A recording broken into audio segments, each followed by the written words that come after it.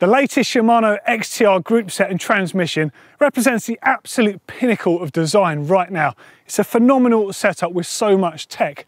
But ever since I made the video over on GMBN Tech last year all about it, I've been thinking we needed to do something else just to show how relevant this is. So we teamed up with Shimano to get a brand new XTR group set and spoke to our friends at Mountain Mania Cycles to get hold of a very special retro bike.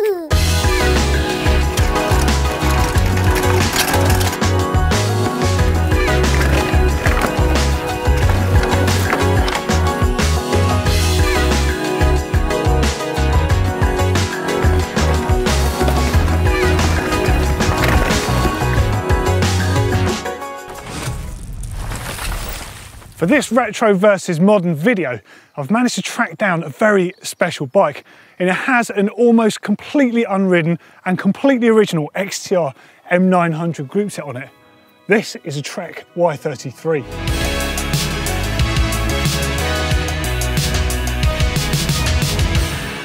Firstly, I must say a huge thank you to Jamie Lynn from Mountain Mania Cycles for kindly lending me this bike.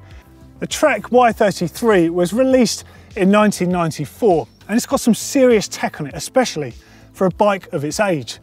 Up front, the front triangle, if you can call it that, is made from a monocoque carbon fibre construction. In particular, it's using Trek's famous OCLV, which stands for Optimum Compaction Low Void. Now, this front triangle is mated to a 6061 aluminium rear end via a single unified pivot. Now, the thing with a unified design is it effectively puts the bottom bracket on the back of the bike. So your chain length does not change whatever happens, so it's going to pedal exceptionally well. But one of the downsides is it has a very accentuated effect on the suspension.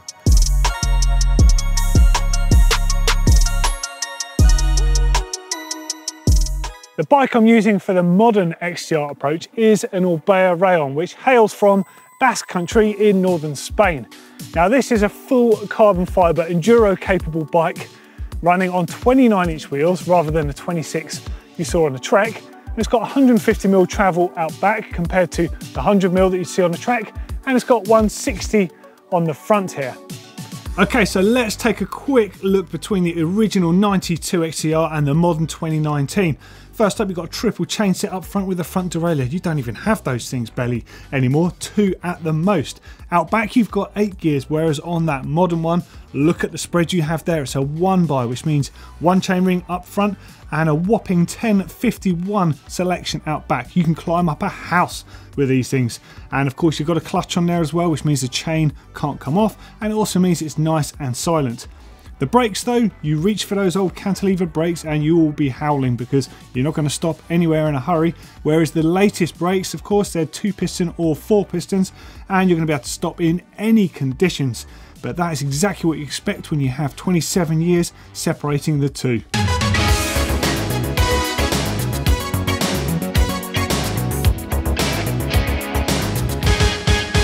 Yeah, all right, I know what you're thinking, but actually, this is what we used to look like in the 90s when you rode mountain bikes.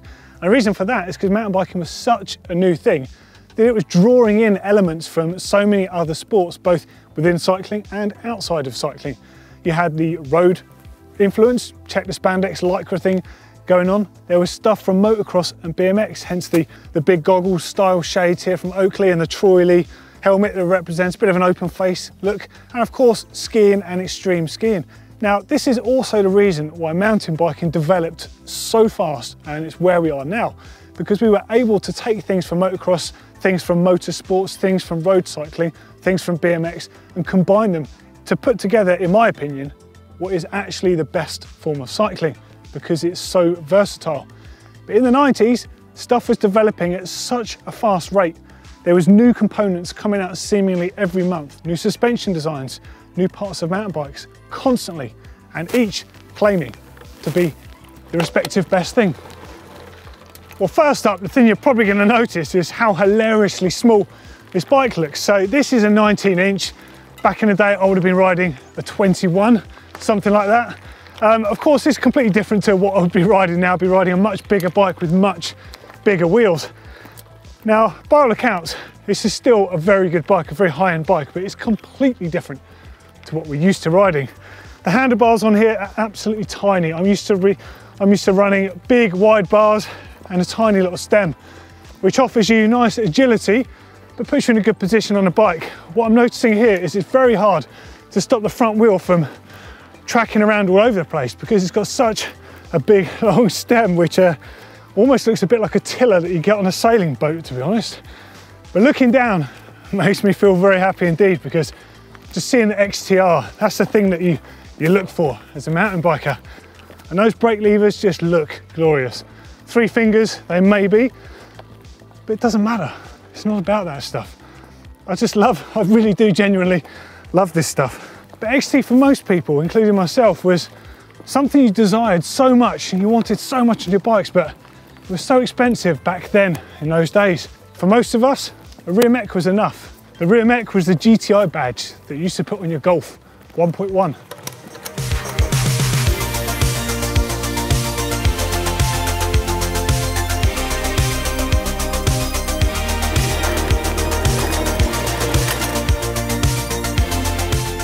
The brakes, however, the performance is a little bit different, because unlike disc brakes that we have today, these don't really stop you. They kind of just slow you down, which made descending on top of the geometry being bad something altogether quite a lot worse. With bikes in this era, it's easy to see why outsiders of mountain biking would think they were almost a bit suicidal, you know, downhill being classed as an extreme sport. The reason for that is the combination of your brakes not really being able to slow you down, but then the geometry and setup of a bike making it quite terrifying. That was good fun, but that's about as far as I dare take the trek. I did promise to Jamie, after all, that I wouldn't damage his pride and joy. It is, after all, a bit of a collector's piece, but thankfully, he's lent me something else to continue the video with. This is the Foes LTS, an altogether completely different bike from the Trek we've just been looking at. This also came out in about 1994, I think it was prototyped in 93, and it's got a very different design. So it's a single pivot out back, it's got a regular head tube, regular seat tube, and a monocoque style front end, or a semi-monocoque. So it's essentially 2 big parts welded together. Note the hole in the middle is essentially to create stiffness by pulling the 2 parts of the tube together. Well, didn't seriously think I was going to carry on with a new bike of that era without changing appropriately. Yeah, laugh it up again, but the AC/DC thing, I thought there was a weak kind of link in there somewhere. The frame shares vague similarity, as does a Trek actually, to the Flying V guitar. And I know that the rock purists out there will remind me that Angus Young never actually used a Flying V, but hey, it's a weak link and I'm going with it.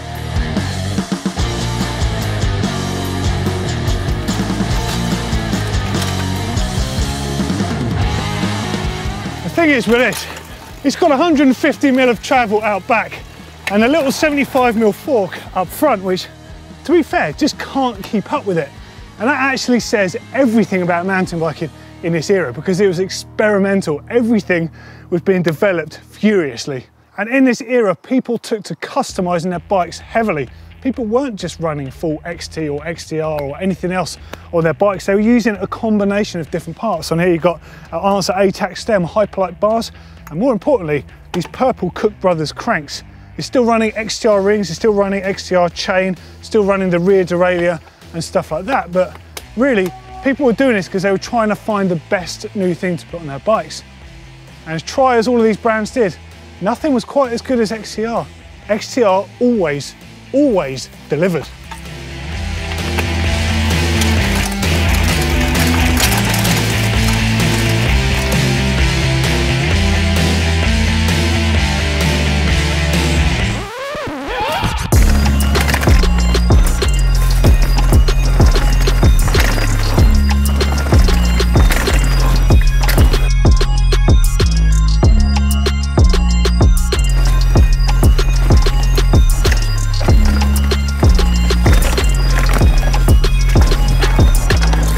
Everything has changed with frame layout and frame geometry. If we leave the wheel size out of this, just look at the stem difference between them.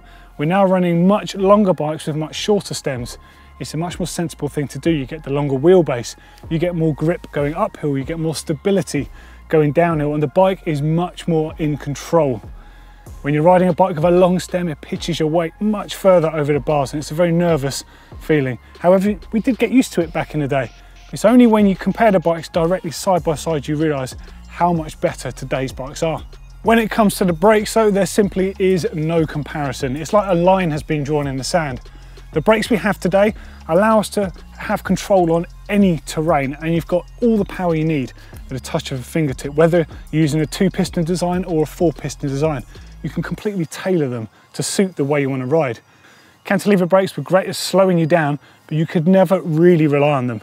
When the rims got wet, they didn't really work. Modulation differed depending on pads that you used and the way you set them up. Today's brakes, it's literally night and day. The stuff back in the day that you would maybe go down for a dare, you can go down stuff much steeper and have full control. In fact, you can ride stuff today that you just simply wouldn't be able to ride. Now, much like the foes, the Orbea also has 6 inches of rear wheel travel, but it's also got 6 up front, and the bike is lighter and far more capable. Hook that up with a 12-speed transmission, and there's nothing you can't climb up, and there's virtually nothing you can't descend. It's well known that I love my retro mountain bike gear, and today's been amazing, getting to ride these real early 90s bikes with the original XTR on against this modern day absolute beast of a bike. But really, there's no comparison at all. These bikes are in a completely different era. They're almost insignificant compared to what you can do on a modern bike. But it is important to acknowledge the fact that we got to this via this. These bikes are really important. The refinement that brands like Trek did are responsible for this. Fringe brands like Foes Racing were really pushing the envelope with a 6-inch travel bike way back in 1994. Without this, we certainly wouldn't have what we have now. Now, XTR may well be the pinnacle of drivetrain evolution, but what's important to remember is whilst this is the absolute top end stuff you find on the best bikes of the pro racers around the world, it filters down, which is why I cannot wait to see what's coming next from Shimano. If you love this retro versus modern video, please don't forget to comment in the section below and give us a huge thumbs up. And if you want to see another video on the XTR, the Geek Edition, over on my tech channel, click up here for that one. Cheers guys.